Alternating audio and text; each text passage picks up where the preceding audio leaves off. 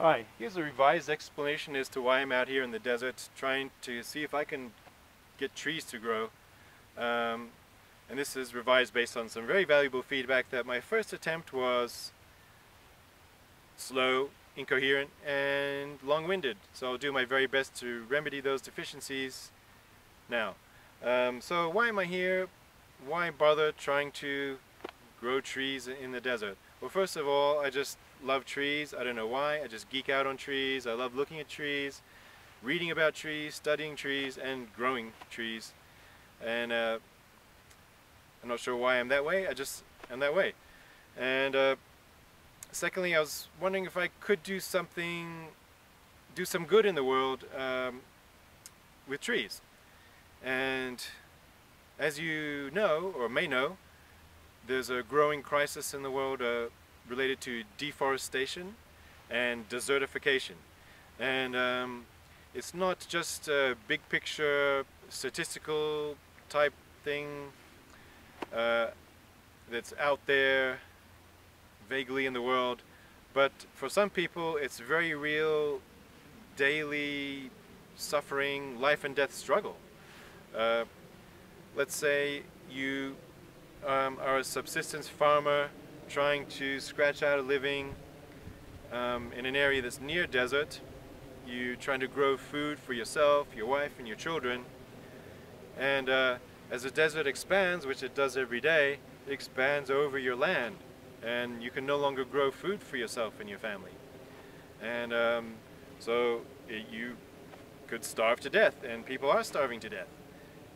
Or if you migrate somewhere else, you might not be welcome in the place you migrate to, which causes conflict. So at a minimum, for real individual people, deforestation and desertification are causing extreme suffering and also in some cases death. So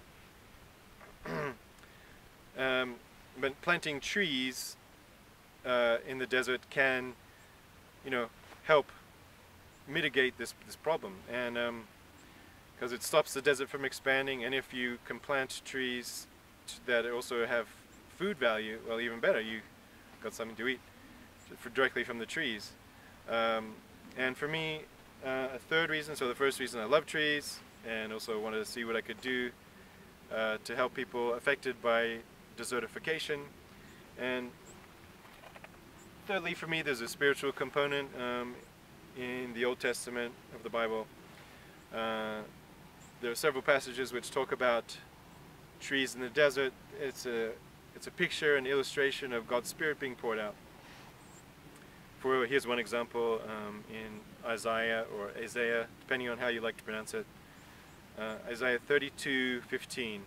Till the Spirit is poured on us from on high, and the desert becomes a fertile field, and the fertile field seems like a forest.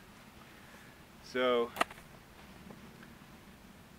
that's also a factor for me. And many people have given me advice or suggestions on ways that I could grow trees in the desert. And I'm sure the advice and suggestions will work. I mean, they do work. But the thing about a lot of the advice I've been given is that it costs money.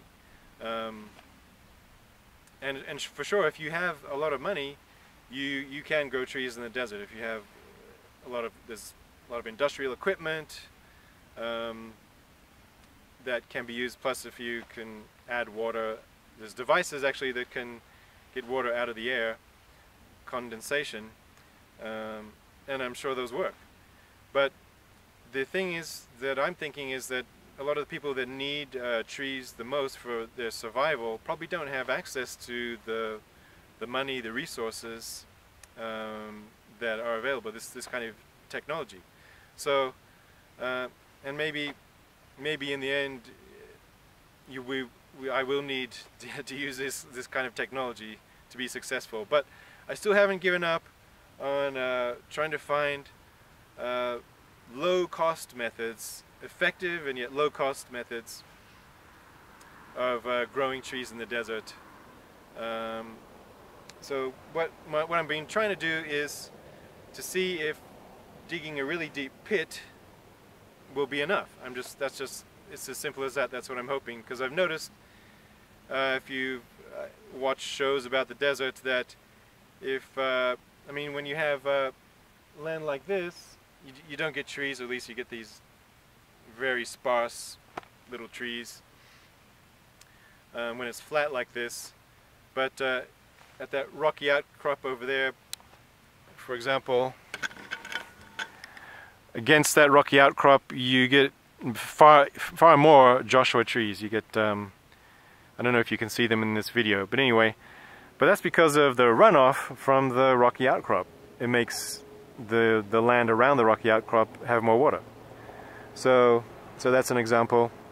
And so basically, whenever you get a valley or a gully, canyon in the desert, you tend to, that's where you might find more trees at the bottom of that, because of course, obviously with the runoff from the sides of the, let's just call it a valley, the water concentrates down at the bottom, soaks in more deeply.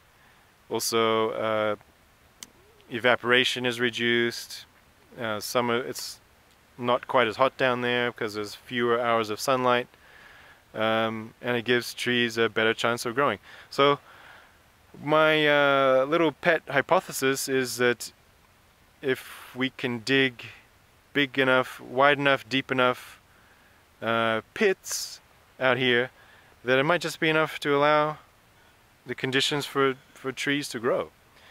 That's my hypothesis. I know a lot of people are skeptical, but we'll see. I haven't given up on it yet. But a year from now, if this doesn't work, then maybe I'll have to give up. But anyway, so here's an example of a pit I dug yesterday. It has actually 2 seedlings in it. This is based on, well, I said I wasn't going to be long-winded, but well, so I was reading a book called The Hidden Life of Trees, and it talks about how trees communicate with each other. Trees that are in contact with other trees live longer than trees that are just isolated by themselves. So, well, especially if they're in contact with trees of their own species. Trees apparently have ways of communicating between each other through their roots, and also with the aid of fungi. And also they also communicate through the air, you know, releasing aromatic compounds. Anyway, so it seems like it might be better to have 2 trees of the same species in the same pit. Apparently when they're the same species, they don't compete with each other. So this pit, I'm hoping you can get an idea of the scale with the shovel and the pick next to it. It took several hours because the soil is just so harsh here. There's several inches of like concrete-like soil. It takes a long time to drill through with the auger. So actually he wound up using the auger probably something like 25, maybe even 30 times yesterday, in combination, of course, with the pick and the shovel to dig this pit. So I'm hoping this will be enough.